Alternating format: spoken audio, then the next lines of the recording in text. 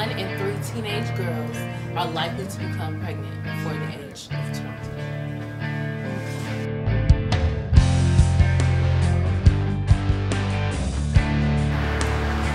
96% of young men will have sex before marriage.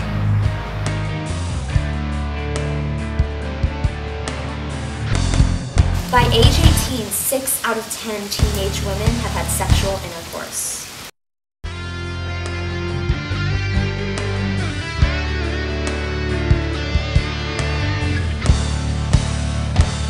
I don't remember having a conversation about sex with my mom. I think she pretty much came and told me little bits. I grew up in the era where mothers didn't talk about, or my mom, and they were pretty much hush-hush about it. My conversation with my mom about sex was just don't have it. So that was something I had to learn the hard way by the neighborhood children and going to schools. It's different in different households. So I learned pretty much a lot about sex in school from other kids. It wasn't from my parents. It was Catholic school. And I remember them bringing us into a room, and the girls were separated from the boys. And then we saw a film, which was an animated film. And then we were told afterwards if we had any questions to go ahead and ask the nuns. So it was, I wouldn't say it was probably a clear explanation of what sex was. It was kind of more of a watered down explanation. I can't really remember. It's as if I pretty much knew from the start. For me, I think one of the major sources of information, even as a young child, was getting my hands on men's magazines. I think the first time I learned, I was in 5th grade in grammar school, and we had a girls-only session in the cafeteria where we learned about menstruation. And I think they started talking about sex at that time, but very briefly. I think the first time I heard about sex, I was going through my brother's green bag in his room. He had some not so nice magazines. So I would sneak in his room and look at the magazines and then try to put them back where I found them. And my mom, she had books that she was hiding from us. So I would always want to know what was in the books. So I was reading the books. So my parents really didn't talk to us about sex per se.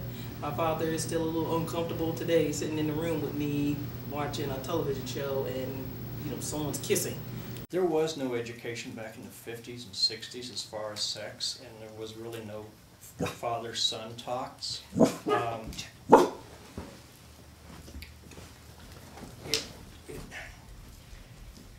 The puritanical beliefs about sexuality and procreation has interfered throughout the world, and we have become exalted, and we don't really understand our basic nature as animals. And in the 50s and 60s, sex was taboo. It was something done in the dark behind closed doors. And I thought that was kind of silly too, but I was just a kid. What did I know? I think for myself, the first time I had my period, my mother gave me the book. And the book was, what young ladies should know about. And that's where I remember reading it over and over about, sex and, the male and female's role in that process. I went to Catholic school, and so the education I got before then was very vague. And I remember a physician standing up in front of the class. We were probably 10 or 11, and the whole time he was rubbing his ears as he was talking about what makes men and women different. So I didn't get much from that, but it was really the book which was the aha moment. This is how it really, it works. I would say probably in 6th grade. My mother was an emergency room nurse, and she did talk about sex on a regular basis with us. I would say the things she talked about sex were mostly not getting pregnant.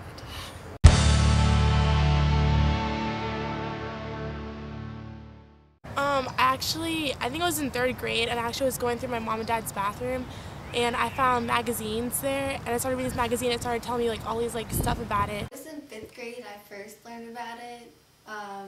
They had a teacher come in and they separated the girls and the boys, and then in 7th grade they taught more about it, more in depth, and they didn't really say much in 6th grade.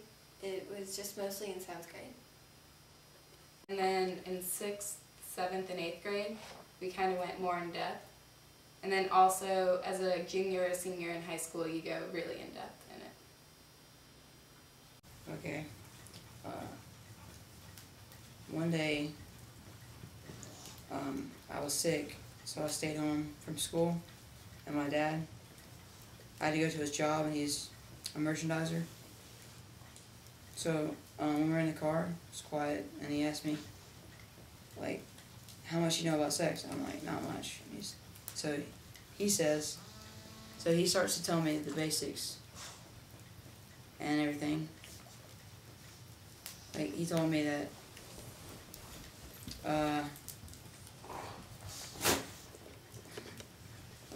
he told me, well, it's hard. Oh wow. Well, I remember I was going to the 6th grade, and we had to get a paper signed about sex education. And I was like, oh my goodness, let me ask my mom. And my mom was like, well, what are they teaching you this stuff for anyway? But she, she told me just to be a little, go ahead and do it. But she told me heads on, like, probably when I was in 4th or 5th grade. That's when I remember it. The first time I remember was in the 4th grade. And basically they were talking to us about different stuff like what to do, well, not what to do, but like if you were ever to encounter different types of like sexual things, they taught us like how to avoid that, and that's really, like, it could give you different types of diseases. So that's all I remember. The first time was I was about 9 or 10 years old, and we just moved in with my stepdad, and it was probably around midnight, and I walked into the bedroom when I shouldn't have, and he was looking at some stuff, and I asked him about it, and he told me about everything I needed to know about it, and he's been giving me information throughout the years, and he still gives me information today. The very first time I thought about sex, I guess, was when I was at a hockey camp during the summer, and some of the older boys were actually telling me and some of my friends about it, and I just thought it was outrageous.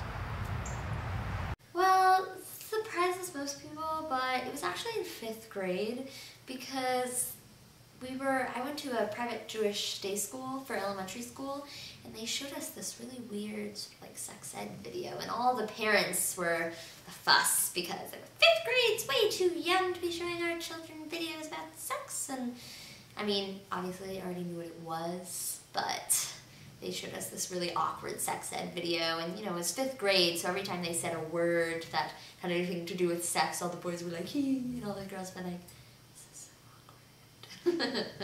But I suppose that was the first sort of educational setting that I learned about it.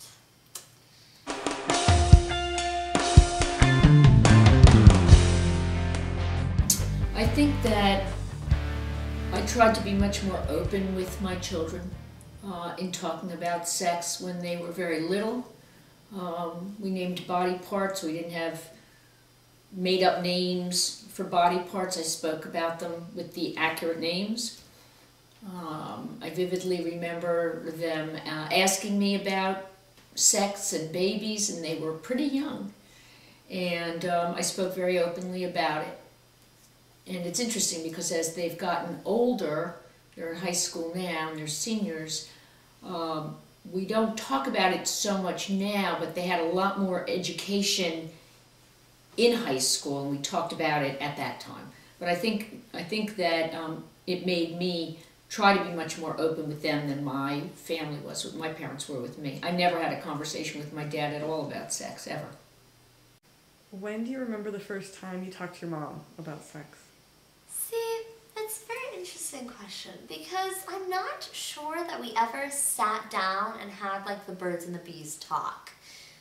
I know that my brother and my dad did. This one time they went on a road trip to Orlando and they just spent the whole time talking about that, which I personally do not envy. But I'm not sure that we ever like sat down at the table and she went, Rachel, I want to talk to you about sex. I think I'd like to think of myself as a pretty intelligent person. I think she knew that I knew enough and, and that I had been in like sex education in 7th grade and middle school and stuff like that, and that I was intelligent enough not to make like stupid decisions, and that I knew sort of enough to not, pretty much I already knew what she was going to say. It's not an easy thing to talk to your kids about because your kids don't necessarily want to talk to you about it. When they get to an age where they're old enough to really understand it, my kids didn't particularly want to talk about it. And their health class gave us a forum from which to talk about it, but now they certainly wouldn't want to have a conversation, I don't think, with me about it. I think that some of my peers have some sort of misconceptions about it, either about sort of like the likelihood of pregnancy or getting STDs or protection. I mean, I know I have a lot of friends that are sexually active. I'm not, but I know that I have a lot of friends that are.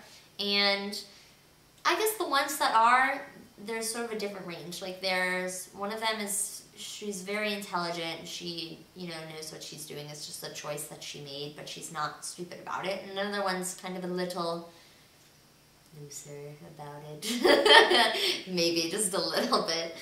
Well, I think that my children are very aware of the consequences of sex in terms of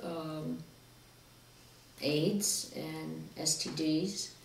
I think that also my children, as it turns out, have not been involved in intimate relationships in high school with one person, or in fact even particularly dated at length.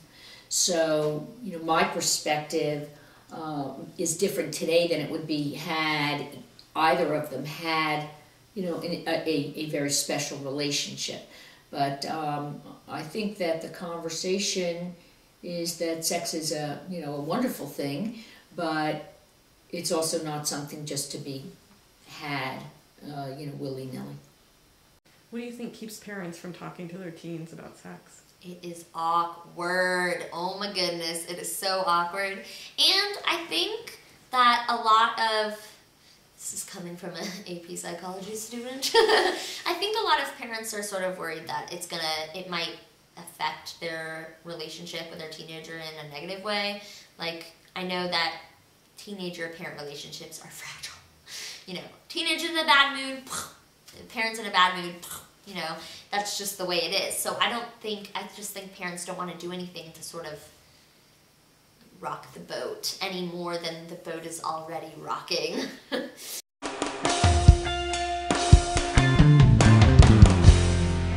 been through quite a few things in my life as far as sex is concerned. So because my parents really didn't talk to me, I think I'm the total opposite with my son. I'm very open. I will ask him questions just off the cuff. He never knows when I'm going to talk to him about it. We could be riding down the street and, I'll ask him, how he feels when he hugs a girl, or, just what's going on with his body. And he's been very open and has told me some things that I thought I was going to pass out, but I kept on going with it. And, you know, sometimes some of my family members tell me I'm a little too open with him, but I don't think it's anything different than what he hears at school. You know, because I have nieces and nephews, and they told me that there's not too much I can really say to my son about sex that he hadn't already heard. I mean, they started hearing things when they went in 3rd grade. So, and then being a former educator, I'm very open with him. Who would you say you talk to the most about sex? Really? Really, no one really. I mean, it depends. Like, the person I might talk to the most would probably be my mom or my grandmother. So, because I don't really talk to my friends about it. So. Do you know much about what he learns about in school, about sex ed? He's not learning anything right now because it stops after the 9th grade. So then it becomes an option if you want to do it. A lot of things that he gets, he already knows. You know, even when he was a small child, I never made up names for body parts. I called it the correct name. He always knew what it was. So I think when he started taking sex ed in 4th grade, he already knew a lot of the things because, you know, I have been very open with him just because it wasn't taught to me. Everything I learned, I had to either learn either from my friends because they were, you know, they didn't know what they were talking about, you know, and reading magazines and looking at TV and, you know, sneaking to look at things on TV. So I'm open with him. I don't, you know, as far as his friends are concerned, I'm sure they have their interpretation as to what sex is and how you're supposed to go about it. And every day I'm just trying to combat whatever it is his friends are telling him because they really don't know either. I think they could basically have it more during, like, for the 11th and 12th grade and 10th grade, there's like all year. I think you should have to take it all year because they're still, like, after that freshman year, people are going to be like, oh, well, they might forget it or whatever. And that 11th and 12th grade year, they might just go ahead and do it anyway. Because on half days, I know a lot of people go and do it with their girlfriend on half days. So I'm talking to him about abstinence, you know, waiting until he gets married. That's what I would really like for him to do. But if he's not gonna wait, at least be an adult, be able to take care of the, you know, consequences that come with it.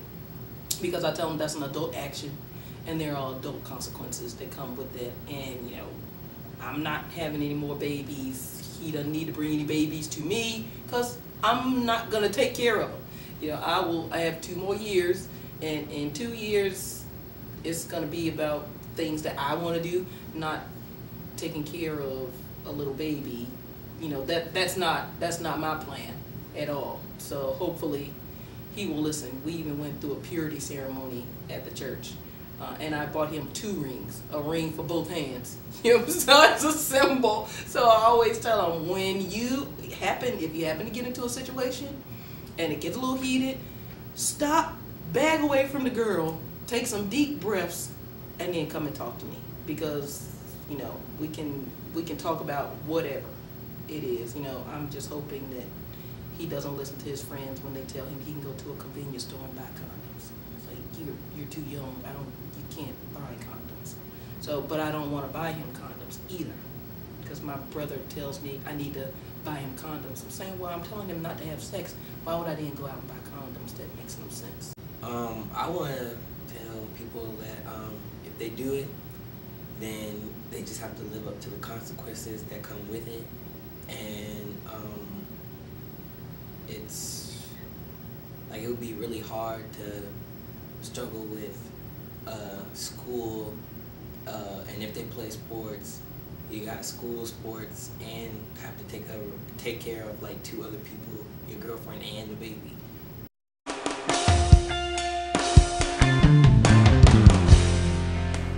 Our own self-image and our own self-confidence affects how we teach others and how we transmit data to our offspring. And if you don't have the maturity, you can't teach well, because you're teaching your own biases and your own prejudice, and you're teaching your own handicaps, and it's passed down from generation to generation. You usually learn about sex when you talk to your parents. That's like the talk. You have the talk to your parents where you talk about sex and how it works and basics and details. You don't really talk to your peers unless you're boosting about it, but it's not even true. They just do it just to say they did it. So do you think kids your age get good information from each other or not? No, because you never know if it's true or not. I would think that my stepdad, he normally approaches us about it, and he'll just ask us to talk one day, and we'll just go in and talk about our problems and stuff, and he'll talk about it. We don't. Sometimes I'll go ask him like a question, and he'll just give me the answer and maybe some more information. But normally he approaches us.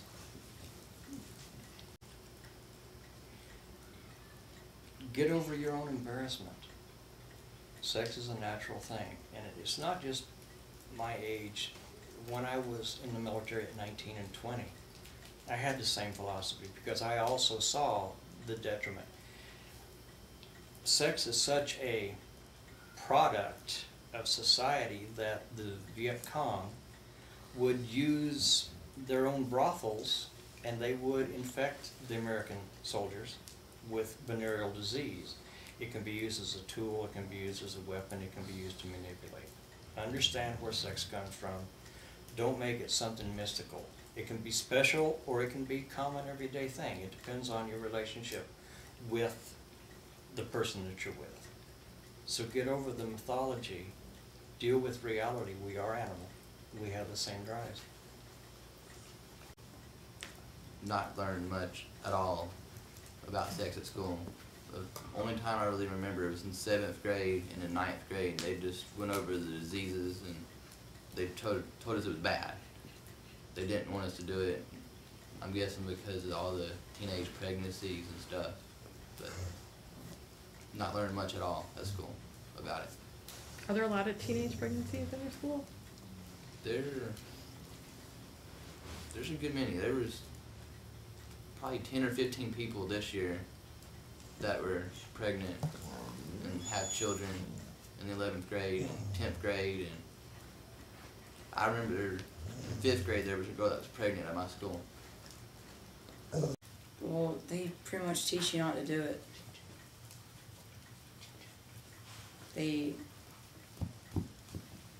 They teach you that it's bad to have sex before you have a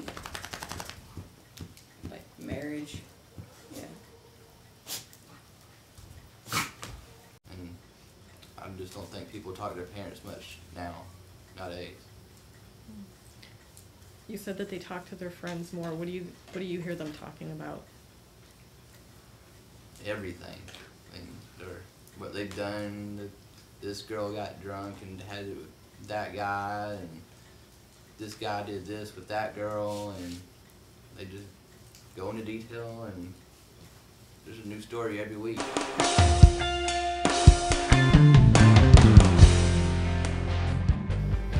I think parents in general are doing a poor job in a lot of areas, as evidenced by the behaviors that we see in kids. And you know, if I ranked the sex education piece, it'd have to fall way down below some other things such as work ethic and entitlement.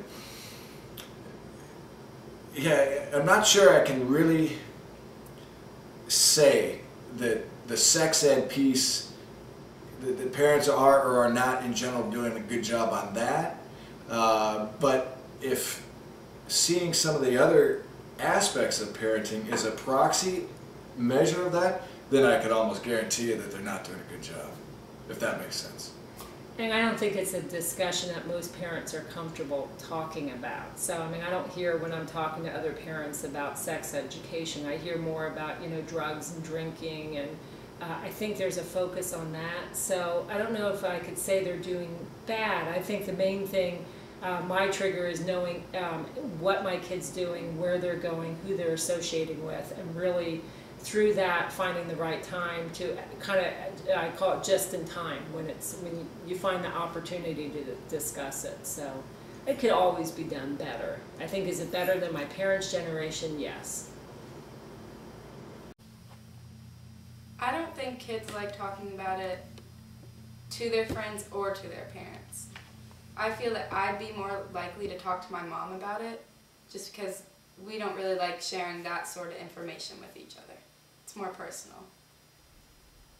So in your group of friends, you don't talk about that sort of thing? No, we try to keep it to ourselves. It's not really a big thing in our group. My group doesn't do any of that. But we do sometimes hear rumors about so-and-so and so-and-so, but people don't go and tell them like each other stuff intentionally. How common do you think sexual behavior is among your kids' peer groups? What do you think they're doing? I think it's relatively common, and this is based in part on observation, but mostly on speculation. You know, you hear about the sexting and text messages, and I gotta believe that my kids' peers aren't any different. And so yeah, it's really speculation. I don't have a lot of evidence. I haven't seen any activity, but I'm speculating that it's relatively common. When I told her about how there was a pregnant girl at my school, my mom just started telling me like how many sacrifices she'll have to make, how everyone's going to look at her differently, how boys are going to think of her differently, and even her parents don't respect her as much. And now when she later on tries to get a job, she'll always have the kid. So even if she's like 18 and trying to go to college or whatever, she'll always have to be thinking that, well, how am I going to provide for my kid? How am I going to be able to go to school and have a kid? You have a great quote. What is your quote that we're not like other parents, we love you? Oh, I love this. I tell my daughters that, what I haven't said in a while, but basically, the more I love you, the stricter I am. The more any parent loves their kid, the stricter they are with their kid. And so anytime I hear that there's another parent that's not as strict as me, and you always hear that, well, John, so-and-so's dad isn't that way, that's when I always half-jokingly say, well, that's because so-and-so's parents don't love them as much as I love you. And it's true, you know, I say it several other ways too. I say, I love you so much that it's okay by me. I will accept that you're mad at me. I will accept that you hate me for a couple weeks. What I will not accept is not doing my job as a parent. I will never accept that because I love you that much. And that's always been my message to the kids. It's hard. It's interesting because you know how she can't respond. So we don't want to fall into the trap. It's okay to maybe let down our expectation because of peer pressure. So that line seems to work well. I think some people do. People who are closer to their parents are more likely to talk about it, and people who just distance themselves from their parents and don't talk about anything and lie to their parents a lot, they usually don't. But all the people I know seem to be really close to their parents and talk about everything with them.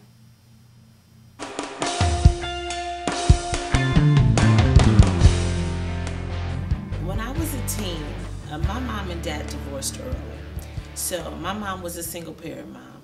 So I really learned the hard way. Guys will always try to approach me and with that, little boys are always seeking sexual pleasures from girls.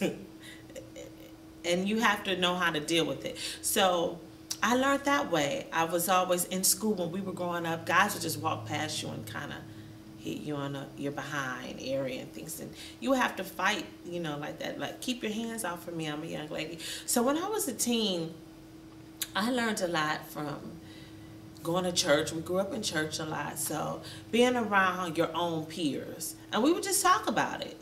Who was active, who wasn't. And most of the time, everyone was more active than I was. I wasn't a sexually active teenager till later on. And I was peer pressured. Peer pressured. Wow. So I learned by watching my friends. It seemed like they were more advanced than me. And I was raised to have respect for myself, and I loved myself, and I loved my body, and I just didn't have that information that I felt like I was secure enough to have grown-up activities. That's what we were known, and it was thought it was a grown-up activity for marriage, for people who were in love, and I didn't feel like I had that. And so I would just talk about it to see, talk to my good friends when we were spending the night. They would talk about, well, I kissed so-and-so and this, that, and the other. And I was like, oh, I kissed, but as far as it's going further, I didn't do that until one of my best friends, but we were dating the same guy, and I learned the hard way, trying to fit in and peer pressure. Yeah. How about thinking about all through your years of high school? How common would you say it was at the beginning of high school as opposed to the end? And give me your thoughts. In the beginning, it wasn't that bad. When I first started in high school, when I was a freshman, incoming freshman, it wasn't a big thing. Probably around sophomore or junior year, it really got heavy in the percentages. It's probably about half of my class.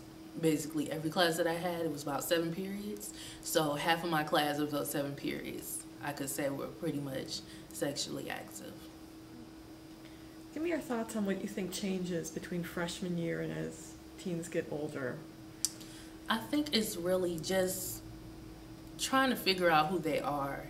And then some people, have different things going on. And, I just feel like maybe it's that whole growing phase where in curiosity and, everybody's doing it, it's just one of those things. Freshman year, they kind of look at you like you don't really know anything because you just came from middle school, but it's a 50% chance that they do. They're just curious, and, a lot of times they may not communicate with their parents about these feelings that they do have, or maybe they just want to know. Sometimes they feel like if they experience it, then they know more, and that's not necessarily the case. A lot of my daughter teens come here to the salon to get their hair done, and then I talk to a lot of them because they feel comfortable talking to me. And so it's very common. I mean, we were just discussing in here yesterday the numbers of teenage young girls who are just graduated last year with my daughter's class who are pregnant now. I mean, it's very, very common. Very common. It's like drinking water. Yeah. And it comes with no responsibility. And then, people get upset when they get pregnant and want to take action and, want the whole world to be on their side. But the responsibility part with them, when it came down to making that choice and that decision, was effortless. It's just really common. It's like I said, it's like getting up in the morning, drinking a glass of water, taking a shower, sex, that's how it is, yeah. Just know that you don't have to really conform to what people call peer pressure. You can always change and persuade other people just by them seeing how you feel about things. It's all about how you carry yourself. Anybody can follow somebody. Anybody can take someone else's morals and say that they're their own. It's all about how you feel as an individual. If you feel like, hey, this is something else I want to do, go for it. Not saying just jump off bridges and off cars, but, always know that you're in control of yourself, your emotions, your actions, and you don't have to be confined to what people think that you should be. Or just because you're hearing the latest gossip doesn't mean that you have to do it. So always be your own man and woman. That's how I see it.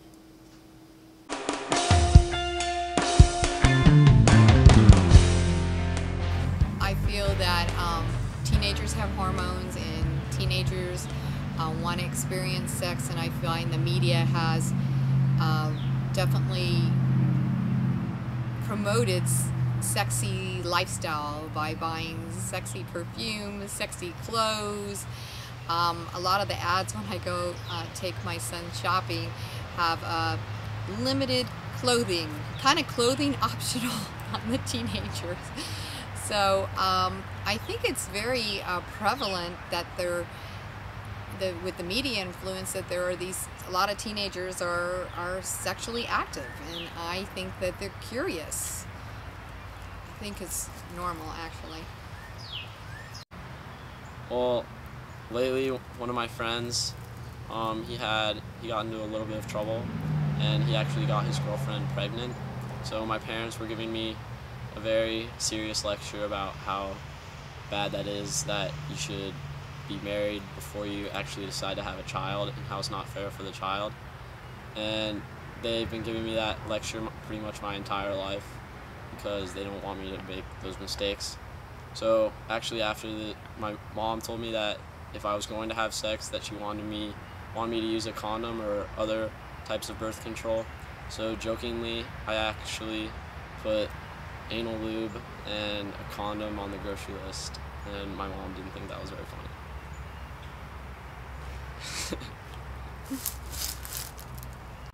Where do you think most teens get their information about sex and contraception, STDs? I feel most teenagers get their information about sex and STDs from other teenagers. And that's why I was really proactive in the program that my son attended in our faith community, because I knew the information was current and effective. And I think that a lot of times these kids are telling each other information, but it might not be accurate information. So if they're going to talk about information, my only concern is that it's accurate information. Well, a lot of the information I get from my friends is usually just joking around or exaggerated events that we find funny, I guess, kind of comical. But most of the information isn't very serious, but if I think about it, I can get a serious idea and a serious perception as to what the topics actually are. So if you had a question about something, who would you go to and why? If I had a sexual question, I would probably go to one of my friends, like one of my closer friends, because it makes me feel uncomfortable, and I'm sure it makes a lot of people feel uncomfortable talking to, whether it's your parents or even any other trusted adult. Then I would ask basically just my friends. Well, it can happen to anyone. I really am promoting contraception because our family has quite a few teen births, unwed teen births, and I've seen the challenges and struggles of teen mothers, also challenges with relationships with the families, with having a teen that has a child without being married and with an absent man involved. It really hurts me to see children having children, and so I definitely would recommend, without a doubt, that sex ed needs to be taught better, and I feel especially I think they should teach more about having a child when you're a child, because I think it is a very, very big burden. I think it's very, very challenging for the people that I've seen that have this lifestyle. A lot of my friends actually do talk to their parents about sex, but of course it's mostly for a comical sense, and yeah. Why do you think it is that teens talk to their parents in a more comedic way than in a serious way about sex? I think that teens talk to their parents in a more comedic way because everyone knows that laughing and joking is a perfect way to break tension, and with someone that you've been growing up with your entire life, it's kind of hard to just one day start talking about such uncomfortable or forbidden subjects with your parents. So the best way to do that, if you do want to talk to your parents, is with a comical sense.